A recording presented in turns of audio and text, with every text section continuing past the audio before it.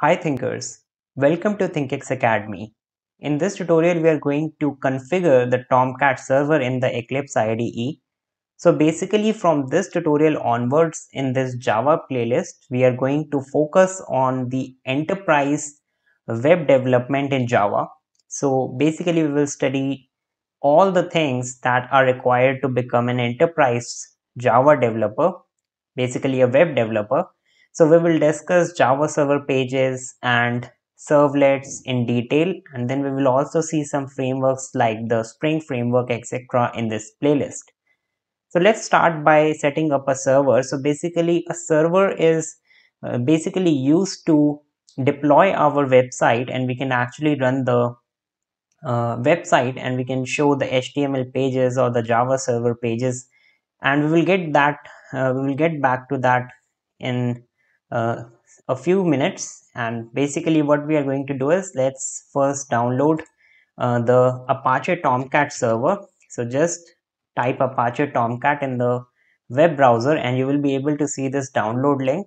Go on this link and here you can see there are some Tomcat versions available. Just click on Tomcat 9 and here you can see there are some options.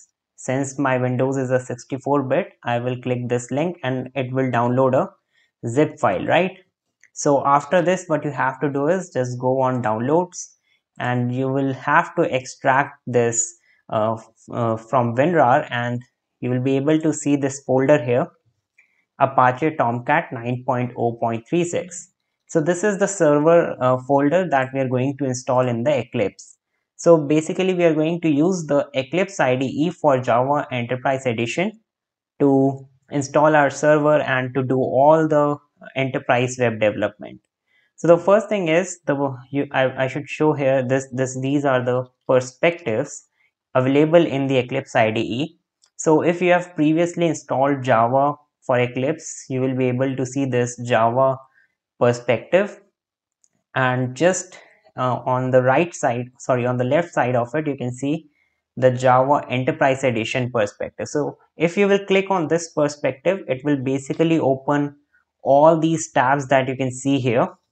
And in the servers tab, you can see there are no servers available. Click this link to create a new server. So let's create a new server, and on clicking this you can see it will open a dialog box like this.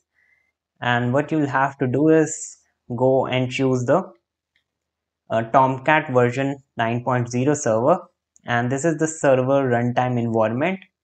You can click on add if you have not added.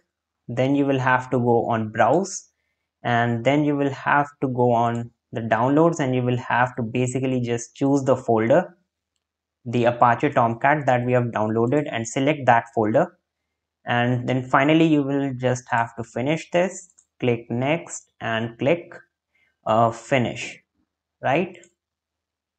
So after finishing this, you can see that in the servers tab it is saying the server is at localhost. What you will have to do is right click on it, and it will show you some options. Just click on the start option, and basically it is now going to start the Tomcat server. So you can see it has started. If you will double click on this, it will basically show you this whole you can say the settings and all the information related to the server.